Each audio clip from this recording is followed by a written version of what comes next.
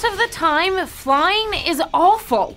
You're crammed between two strangers, you're cold, uncomfortable, and forget about legroom. Well, one man got the ultimate in-air luxury experience during a flight from Sydney to the Maldives, and it only set him back $108.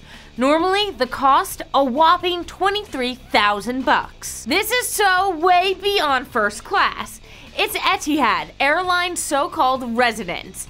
By using 60,000 miles and that $100, Sam Hong, who runs Top Miles, got to use this as his airport bathroom. Hey guys, I'm Sloane Glass for Buzz60. I just think it's worth reiterating, he spent 1/100th of the original price.